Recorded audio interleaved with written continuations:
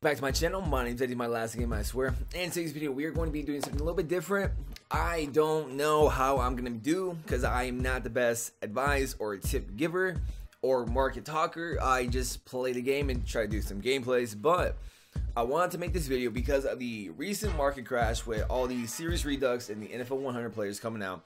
A lot of good cards are dropping down in price, are becoming affordable, and I think people are trying to just continuously trying to get the highest overall cards, the newest cards. They're missing out on some good, reliable, serviceable,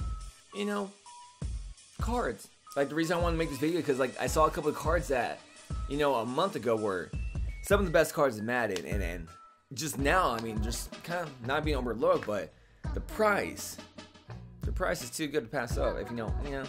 But I'm gonna do my best to talk about the 10 best cards that you can get for under 100K and Madden 20 after this market crash. And without further ado, is just hop into the auction blog, not gameplay.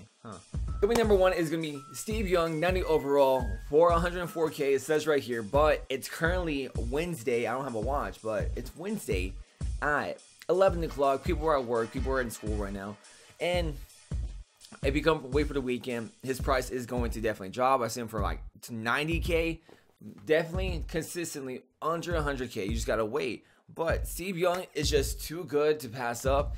If you're new to Madden or just building your team, Steve Young is definitely the first card I would recommend to build your team around because he has some of the best stats and he has some of the best abilities you can get on a quarterback at this moment. You do have to power him up, but once you get him to 82 speed, he will be able to get Escape Artist, which is one of the funnest abilities and probably most OP ability in Madden right now. But unpowered up, he's gonna have 81 speed, 88 throw power, 89 throw short, 89 throw mid, 86 throw deep, 86 throw under pressure, 88 throw and run, 87 play action. Literally one of the most balanced cards in Madden. He's going for under 100K. Before Lamar Jackson came out and Randy Cunningham came out, Steve Young was the quarterback you wanted. Steve Young was the quarterback you could just put in, that you're gonna have fun playing with Steve Young. Definitely recommend to get him on your team if you don't have any of the high tier quarterbacks. If you're on a budget, you're just starting, Steve Young is probably going to be the best card on this list. Number 2 is gonna be Marcus Allen. When the game first started, Marcus Allen was a problem. He was able to get evasive, which is the ability to juke and spin faster, and then I consistently got dominated by this card in the beginning of Madden, but obviously as the season went on, cards were able to balance out and match up to Marcus Allen in the beginning. But as cards start to get up a higher overall, we're past Marcus Allen. But that's not necessarily the means that Marcus Allen is a bad card. 89 overalls are still serviceable in Madden right now. We're currently at 94 overalls, I believe, 94 95s at the stage right now, but 89 overall is still serviceable. For under 100K, you can definitely get a reliable starting running back still in Madden right now, Marcus Allen. 6'2", 87 speed, 86 acceleration, 87 agility, 87 catching, 87 carrying, 72 catching, 83 elusiveness, 83 trucking, 83 break tackle. Serviceable, nice, reliable, not the most speedy, but 87 speed is still serviceable. 86 acceleration, but if you power him up, if you can afford him to power him up, get some more abilities on him, he is still going to be one of the most balanced, usable cards in Madden. So Marcus Allen, 70K, definitely one of the best players, probably in Madden. Was one best card, best bang for your buck type running back. Yeah. Number 3, something a little bit similar is gonna be David Johnson. He's a 90 overall. He's the same running back archetype, elusive type running back, but 88K. He's gonna be a little bit slightly better than Marcus Allen, as you can tell right here. 6'1", 88 speed, 88 acceleration, 86 agility, 86 carrying, 68 catching, 84 elusiveness, 85 trucking, 86 break tackle.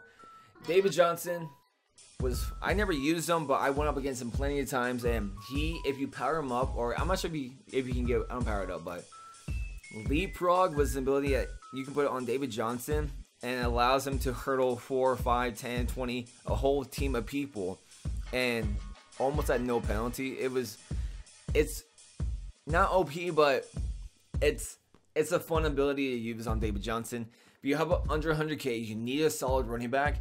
David Johnson will definitely get the job done. 88 speed with 85 trucking, solid. Solid. And he can get jukebox, and I believe he can get no, he can't get a base. I'm not sure.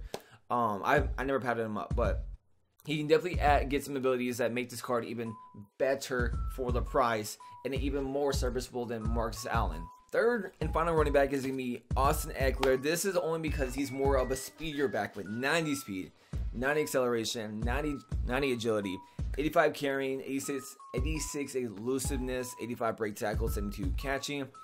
This is purely because he's more of a speedier back. 90 is nice, solid. And like I mentioned, we're at the point of 94, 95 overall cards. Their speed is boosting up. So they're matching with the linebackers and receivers. But Austin Eckler, 90 speed is beyond serviceable, under 100K. A nice bridge back, I would say, until you can get the card that you really want. If you're a Chargers fan, perfect. If you want to use Austin Eckler to get Melvin Gordon, perfect. Boom, right at 100K. Jerry Rice is going to be the first receiver of the list right here. He was, again, dominant when the game first came out. I never had him, but I went up against him. He never dropped anything. Jerry Rice is nice and serviceable. Again, this is really for people who are just kind of starting out on Madden and don't really have, the coins to get the high-end cards, but still want a nice, reliable card that they can build their team around. 6'2", 87 speed, 86 jumping, 89 catching is strong. 86 catching traffic, still strong. 85 spec catch, good. 89 short route running, good. 87 medium route running, and 83 route running, deep route running. But yeah, Jerry Rice, everyone gets a Torrey Holt. So let's say you're just starting out and you're leveling up. You get Torrey Holt and Jerry Rice. That's a solid lineup right there. So Jerry Rice right under 100K. You wait to the weekend, wait another day or two, wait for people to undercut. You get him for less. Hopping over to defense, we're gonna have Michael Strahan, the left end, a solid defensive player. Again, he's an 89 overall. When the game first came out, I was going up against him. Always got pancaked. Always probably got sacked, before I can even hike the ball.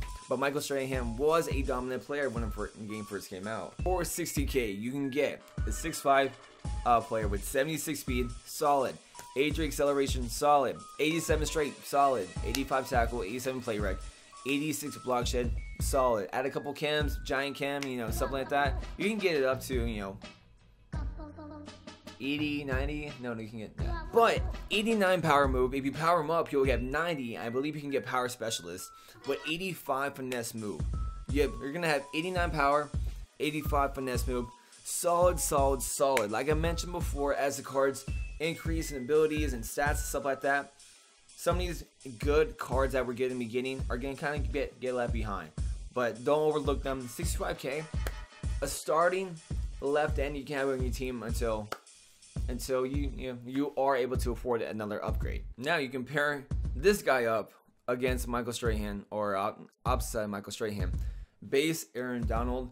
You literally cannot go wrong with Aaron Donald. If you run a 4-3 or 3-4, run a 3-4 or 4-3, Aaron Donald has a place somewhere on your defense. 470K, 6'1", 74 speed, solid for a right end, 81 acceleration, 89 strength, 81 tackle, 88 play rec, 86 block shed, 88 power move, 85 finesse move. Just like Michael Strahan, he needs to be nice and balanced. He needs to have good quality stats on both the important power and finesse move stats. Another thing that that's not going to show on the card, but his traits, his card traits, he has everything you need for a dominant card. He can do swim move, bull rush. All his character traits are going to be high motor, swim move, spin move, bull rush, big hitter, strips the ball, and he's disciplined on penalties.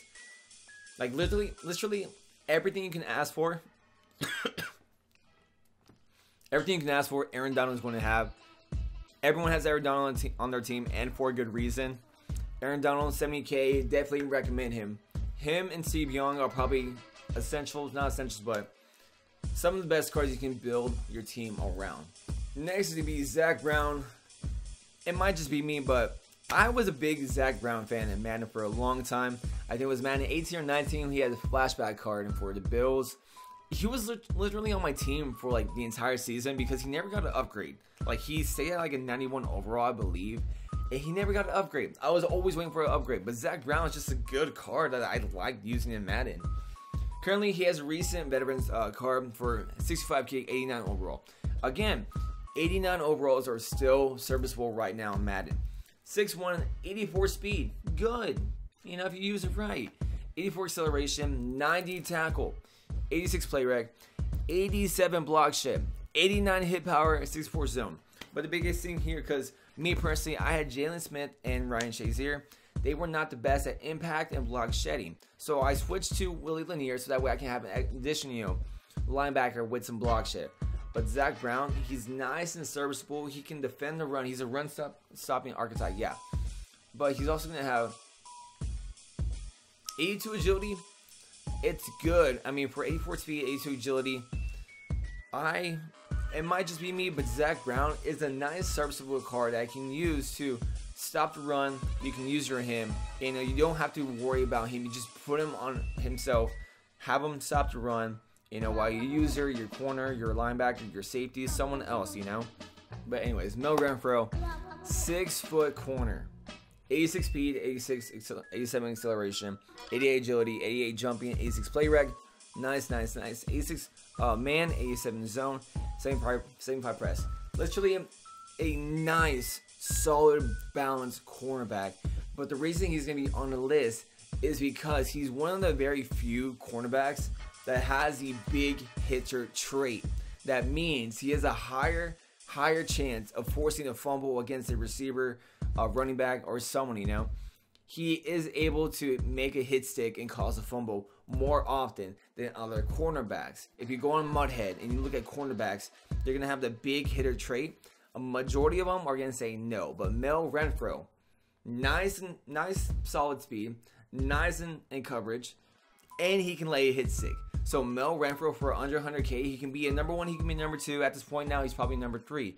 But Mel Renfro, you cannot go wrong with adding Mel Renfro to your team, regardless if he's a Cowboy or not. For the last card on the list, we're going to have Landon Collins, 89 overall. Again, 89 overalls, still able to work with. 60k. The biggest thing for him is he's going to have 95 hit power. You know how in the beginning everyone was grounding for Master Pat Tillman? Now everyone had him right away, but people who did have him, while you did not, know what it's like to go against Enforcer. I think it's 95 hit power is base stat needed for Enforcer. Landon Collins is going to be able to get Enforcer for 60k. A mini Pat Tillman, not bad.